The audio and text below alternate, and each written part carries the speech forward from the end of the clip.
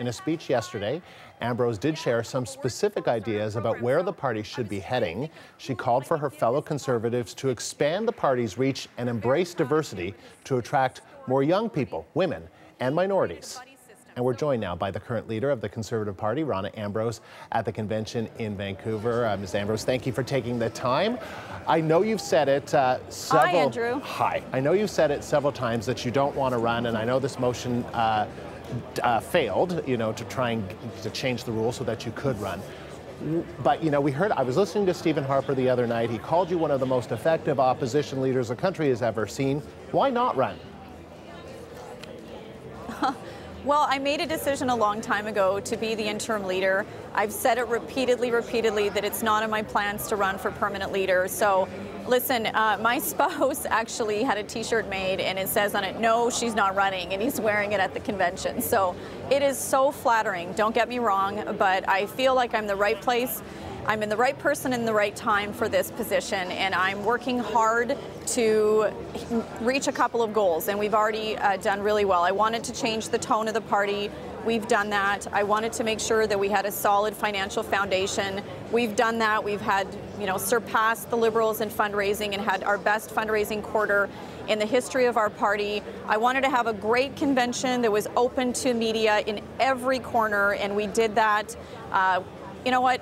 I wanted to have a great opposition. We've got a great opposition. We've got a united team. I'm reaching the goals that I set out as interim leader, and it's a reflection on our fantastic team. I'm really proud of that. Is it because you're an Albertan in the sense that, do you think that the next leader of the party should not be from Alberta? No, not at all. A rule is a rule, and I made it very, very clear that I was not interested in running for the permanent leadership. It would have been extremely disruptive to the leadership race if that would have passed. And so my view all along was that this should not go forward. I had no interest in running, and all it would have done is disrupted the leadership race. The other goal that I have is to run a fair, good, competitive leadership race. We've already got 3 fantastic candidates declared, and we're going to have many more come forward. And in the next year, my goal is to make sure that we pick the right person and that I leave the party in great shape for that person. And that's what I'm going to continue to do.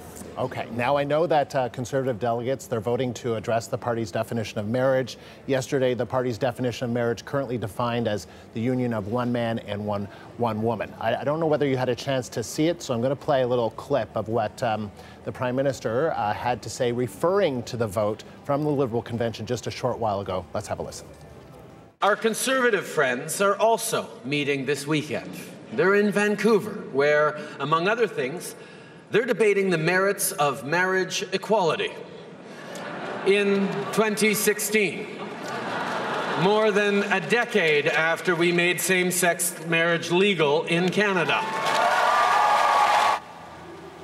Okay, so you heard from him there, and he said, maybe in 10 years the Conservatives will recognize that climate change is real, or maybe they won't be trying to legislate what women wear on their heads. What's your reaction to what was obviously some digs from Justin Trudeau? Well, my reaction is those are really cheap shots, and it's really below the Prime Minister of Canada to take them. Listen, you have to respect debate, and the motion passed.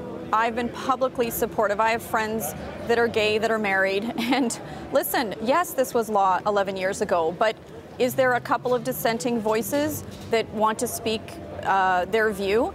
Debate is healthy. And unlike the Liberal convention, we actually opened up every single corner of our workshops, our convention, our debates to the media, unlike them who actually stifled that debate. So I think debate is healthy. I'm very positive that the motion will pass, and I think that's important. And listen, I'm really proud of our party, and I made the point yesterday that, in fact, the first Muslim member of Parliament was a Conservative.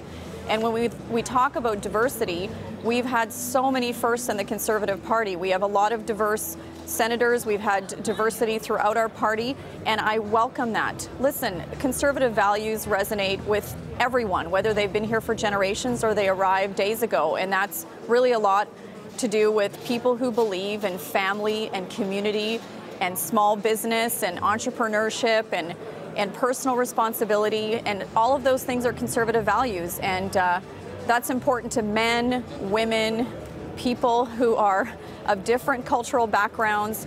I think the difference here is that the Liberals are always categorizing people. And here at our convention, I've tried to make the point that we believe that every man and woman has inherent value and equality. And that's, to me, the most important message that we can share with Canadians about Conservative values. And I hope that that is reflected in the vote today. And yet, we heard from a Conservative yesterday, right, a Muslim woman who said that she felt really hurt by the election campaign, the debate over the niqab, the cultural barbaric practices, tip line, all of that. So what do you say to people that are still feeling wounded and still feeling as though your party is not as open and diverse as maybe you would like it to be? Well, it's pretty open and diverse if she feels comfortable being a part of our party. She's a Muslim woman. She was able to get up to the mic and say how she felt, and that was really important. I welcomed her comments, and I say to her and every Muslim woman out there, we believe in equality between men and women, and this is a party that welcomes people that have that viewpoint.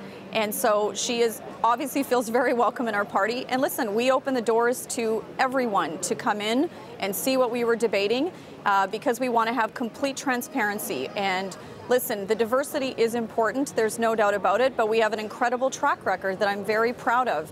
And at the end of the day, those values of community and family and hard work and entrepreneurship that are very much the foundation of our party are reflected in Canadians from all walks of life, and we welcome them. Ms. Ambrose, appreciate you taking the time today. Thank you very much. No problem. Rona Ambrose is the leader of the Conservative Party of Canada. We reached her at the convention in Vancouver.